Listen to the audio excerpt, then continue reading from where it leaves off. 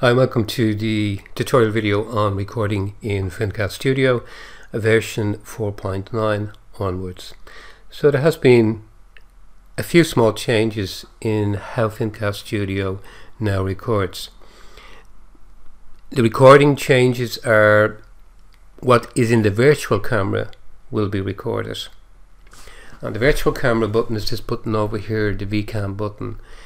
Turning it on and off will allow you to switch on and off the virtual camera, and the virtual camera can be used in other programs, or you can actually even stream live with the virtual camera rather than using Finncast's own built-in live streaming.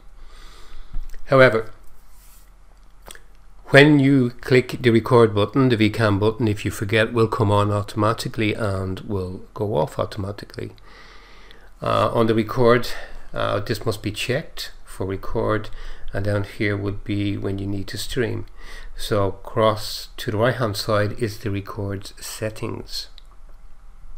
Up here on the top you can simply select the path, the folder to where you want all your recorded files to be saved.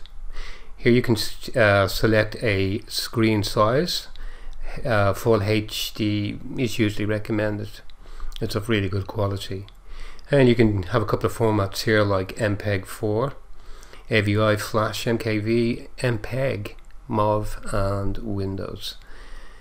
You can also change the frames per second, but again 30 frames per second is usually pretty good. Threads means your cores of CPU. So 0 means all cores will be used in the recording process. You may want to reserve some of your CPU. If so, simply just select the number of cores that you choose that you want. So for example, if you've got 4 cores, you can select 3. The pixel format really should never need to be changed. This is an important format because it allows what they call in the industry dumb video players, like Windows Media Player, to be able to actually play the recorded videos. However, if you need to change the format, you can do so here through various options available to you. Then we have the video bit rate, which is default 2500. This is more than adequate for a very good quality picture in full HD. The higher you increase this, the better the quality, but the bigger the file size will be after it has been recorded, and obviously it will use more CPU while recording.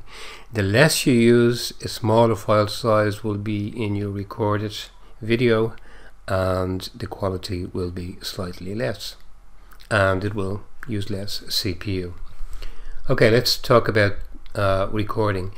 For those who may not be aware, whatever's in this program screen, whatever you have selected, if anything selected, will be recorded. We have the record button, or EC, to turn it on and off. We have the speaker button, which is on by default, but of course you can turn it off. What that means is whatever you hear in your speakers or headphones will be recorded. The AUX button is usually for selecting the microphone, for example, that's connected to your computer. Also, it could be an audio mixing desk. You can alternate between them with the plus and minus key of connected devices to your computer. And you also have up here the AUX volume, but this only should probably apply to microphones. It's just another way of increasing your microphone volume without actually having to go into Windows audio settings. And you can mute it also. Okay, so let's hit the record button.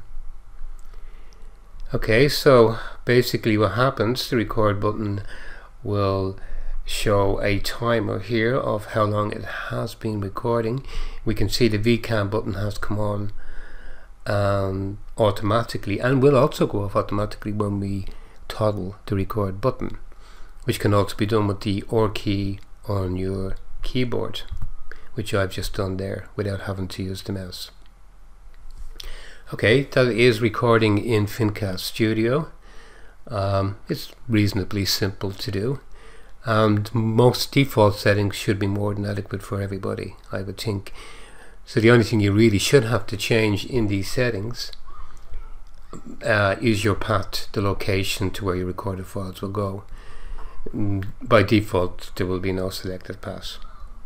Okay, so once again, thank you for watching our tutorial videos. The website again is finncast.com, and I hope to see you back again soon.